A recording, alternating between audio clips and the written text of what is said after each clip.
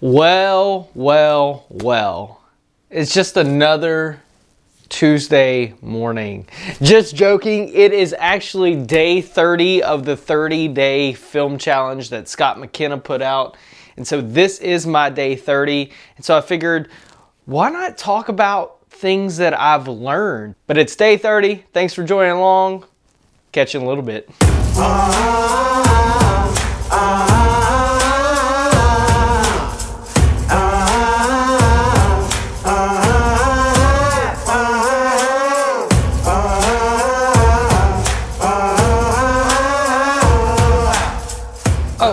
One more thing before I go.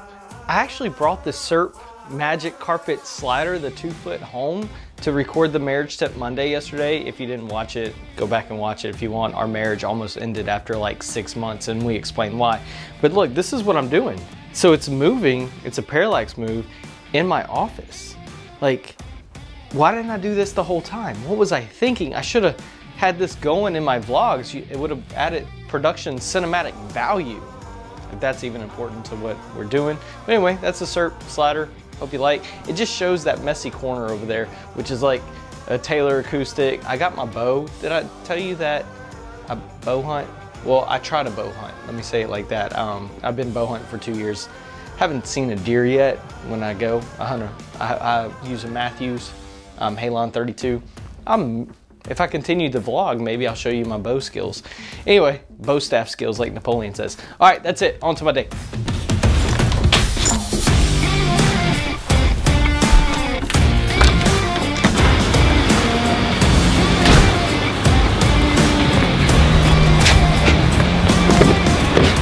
Ooh, it's cold out today.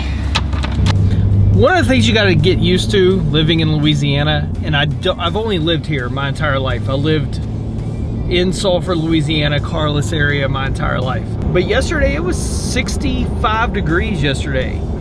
I mean, it was short and t-shirt weather, and then today it's like 36 degrees. So I'm going to talk about a couple of different things that I've learned from vlogging and videoing myself for 30 days. The first thing I'm going to talk about as I'm on my way to the office is this. I refuse now to get upset at people who I follow and subscribe to when they don't upload a lot. Because now I understand what it takes to make a video, a vlog every day, at the same time doing your job every day. That's hard, because even doing the little B-roll sequence that I did of me walking out the house, so you do everything 3 times. You have to walk, set the camera up, walk back, walk out the door, walk to where you're going, then go pick the camera back up, and then reset the exposure for the next setting. So vlogging is really difficult unless you just want to do this. If you just want to talk to the camera, it's a little bit easier. But what I found to make your vlogs more interesting and to add some storylines, because transitions have to happen for stories. And so what I'm learning, what's helping me by videoing myself for 30 days, is thinking about the story, thinking about the transition. So I was just in my office. How did I get to my truck? Well, I showed my feet walking. Okay, how did I get to the office? Well, I'm driving my truck right now. I use B-roll for transitions a lot of times. Now, if I'm running out for this vlog, I'm running out of time, then I'll just jump to the next scene. I've said that before, like, hey, sorry for the crazy transition. And so I've learned what it really takes to put together a vlog story.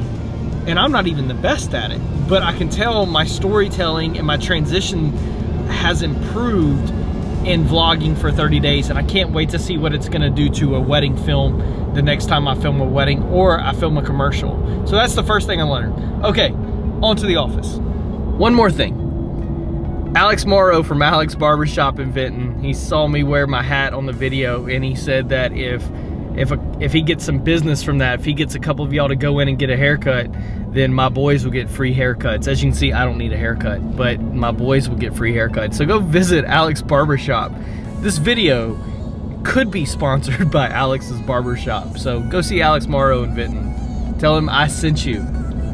Yeah, hook me up.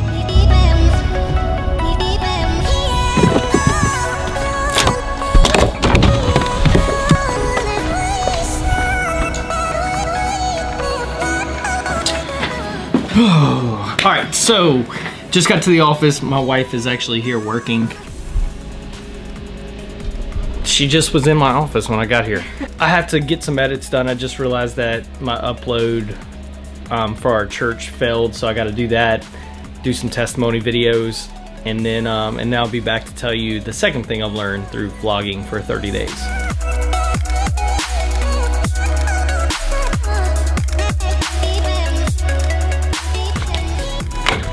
So I want to talk to you about the second thing I've learned through 30 days of vlogging. Is I'm a perfectionist. I like to have the perfect lens, the perfect camera, the perfect audio. Peter McKinnon has this saying on his YouTube channel. He always says, done is better than perfect. And what I've learned through these 30 days is that sometimes the best equipment that you have is the easiest equipment to use and shoot with. So for the last couple of days, I've been using the Sony 6500 with the Rode video mic, and I'm actually liking how it turns out. It's a lot easier to carry. It looks better than the Canon G7X I was using. It's not as heavy as the C300 Mark II, you know, all that stuff. So I've learned to quit making excuses about equipment and just get out there and make something. Just go out there and create something that is done. And the third thing I figured out is this, is that my life is a little more interesting than what I thought it was. I look at my life as I work at a church, I own a little film company, la-di-da. But what I found out is there's people on Facebook and YouTube who are watching, who are commenting to me in public going, hey, I saw your video. I walked into Walmart the other day and some random person saw me and says, hey, I saw your post from a friend on Facebook and man, I'm really liking what you're doing. That means the world to me because I did not do this for subscribers. I did this just to make myself create something where it didn't have to be perfect. And to find out that people are actually starting to watch it and compliment it. So our Marriage Tip Mondays, it's amazing to me that people are commenting and hoping that we continue it. Just at lunch today, I got a text from somebody who doesn't even live in our area who said, hey, continue the Marriage Tip Mondays. I think those ought to continue. I had somebody this weekend says, hey, don't stop the vlog after 30 days. Me and my husband watch you. We watch all your videos at night when we're laying in bed, which I think that's so amazing. And so thank you so much for all that. And so what I figured out is everybody's life is interesting because guess what? It's your life and there's only one you.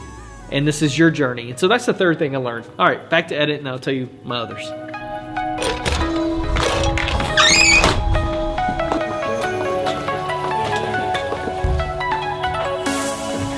So one thing cool that I did this morning is I actually backed my first Kickstarter thing ever online like that. I saw that Levi Allen, great channel if you don't follow him, but Levi Allen, he posted about a SwitchPod, and good marketing by those people. And I saw the SwitchPod and it's for vlogging, and so I backed it. And when I started backing it, it had like $7,000. Now it's up to $31,000 pledged. So my first ever Kickstarter campaign. So if you like vlogging, the Joby GorillaPod has always kind of been like the go-to. Well, this new thing, it looks so much better. So I pledge, maybe you should too, help them out. Good stuff. So that's gonna be it for today at the office. I still have some audio correction to do on that testimony video I was doing, but I'm gonna go home, spend some time with the kids, do another little edit, and then we got wrestling practice. So on my way home, I'm gonna share the fourth thing I've learned from vlogging for 30 days straight. What did we do before seat warmers in trucks? I know what we did, we manned up. I don't need no sissy seat warmer, even though it does feel good. Number 4 thing I've learned through vlogging for 30 days is I have a lot more time than what I think I have. But not to be cliche and use words like hustle, but what I noticed is I have made 52 videos in 30 days. 52! Like, I used to struggle to get a video out a week because, like I said last time, and the last part was, it had to be perfect. I have created and filmed 52 videos in 30 freaking days. Well, how did I do it? Where did I find the time? I woke up early every morning. First thing I did was go to my office before anybody was up in my house, and I started just editing. I stayed up a little bit later and edited. Kayla called me a pawpaw. And the reason why she said that was because I was the night owl. I've always stayed up till 1 a.m. and I always woke up at 6 a.m. Like, I just never required a lot of sleep. But now, since I'm waking up early and using every moment of the day to be productive and create this content, create 30 vlogs in 30 days, create commercial projects. I had more commercial projects in a 2-week span than I had almost all of last year. How did I do that? I maximized every moment, and the moments that I was awake, I was working, and then I would shut it down and have family time. And then I would go back to work whenever the kids went to bed, whatever it took to get this done. So I realized I have a lot more time than what I think. So my goal of putting out a wedding film a week, that's doable. I think I can put out 2 wedding films a week now because of this time. So that's the 4th thing I learned, is I have more time to produce than what I think I do. Tell everybody what you did today. Division. Tell your audience something wise. Trust in the Lord. So back in my office, and this is where I'm going to end this vlog today. So about the 4 things I learned much more than that in 30 days of vlogging. I learned that I do have comments, I do have things to share that I've learned in 10 years of doing video business. And I've been asked, am I going to continue this? And I am. I'm going to continue to do vlog style. I'm going to continue to do Marriage Tip Monday. I'm going to continue to do the wedding tips every now and then. And Scott McKenna, who issued the challenge, he said this, we're doing a live chat, and I asked him a question. I told him, you know, the Marriage Tip Mondays are really working good. And he said this, make sure you do 1 video for yourself and 1 video for what people like. And I just don't want to make videos for other people, for you to enjoy. I want to make videos that I enjoy making. And I do enjoy making the Marriage Tip Mondays with my wife, because I think those are so important for who we are as people. It's like, that's who we are. But I also like doing gear reviews. I like talking shop with people. I like talking about what cameras I use. So there's a lot of stuff I wanted to do in the vlog that I actually scheduled to do, like what cameras did I start with? What do I use now? Why do I like the C300 Mark II and not the Sony? You know, there's so many things that are totally geekery, nerd talk that I like talking about. But along with all that, the community of people that I found on YouTube through this 30-day challenge has been amazing.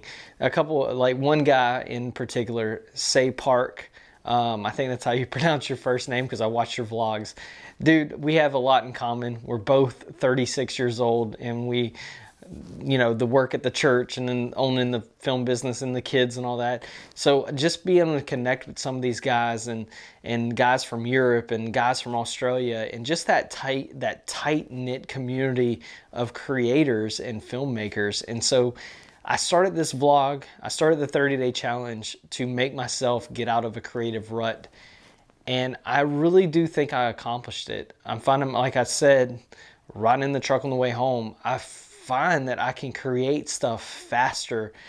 Say Park and those guys on a recent live stream, they talked about how he called me a machine because I'm just producing. And truth is, it doesn't take me long to produce these vlogs. It doesn't take me long to edit them.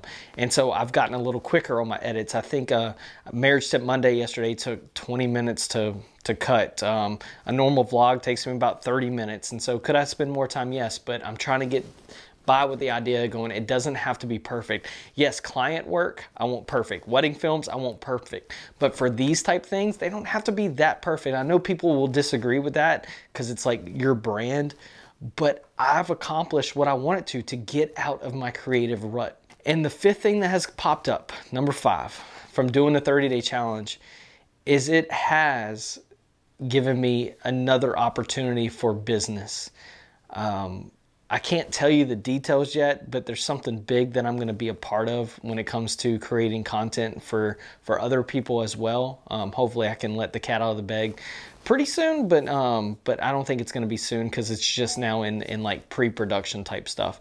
And so business opportunities have come. I still want to introduce you to a lot of my friends who are business owners and talk about them. And I like dialogue, and so I do the church podcast. I may want to even do a YouTube podcast where we talk about gear and we talk about owning a business and what it looks like, and all that type of stuff. So thank you for encouraging me. If you're a friend, like I just got a text today, we're eating sushi to celebrate 30 days. And I got a text today saying, hey, keep up the vlogs. We like watching them.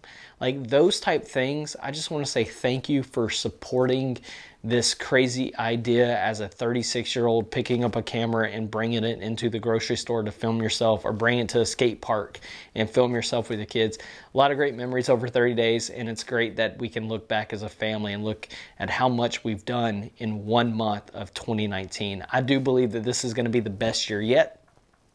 But it's only going to happen if we make it happen. So we got to get out there and do it. Let go of whatever's making you stop. That was the first Message Monday I did. So what's stopping you from doing what you want to do? Just let it go and start doing. If it's creating, if it's being the best husband, being the best wife, whatever it is, just do it. No one's stopping you except you. That's it for today. I probably won't be back tomorrow because I'm going to get on some wedding films. I've completely haven't edited weddings in a while, and so I need to edit. I got an 8 weddings backlog. I'm going to try to knock these things out in 8 weeks before we go skiing in March, and so that's going to be it. I'll see you when I see you. I promise it's not going to be long. On to the next one.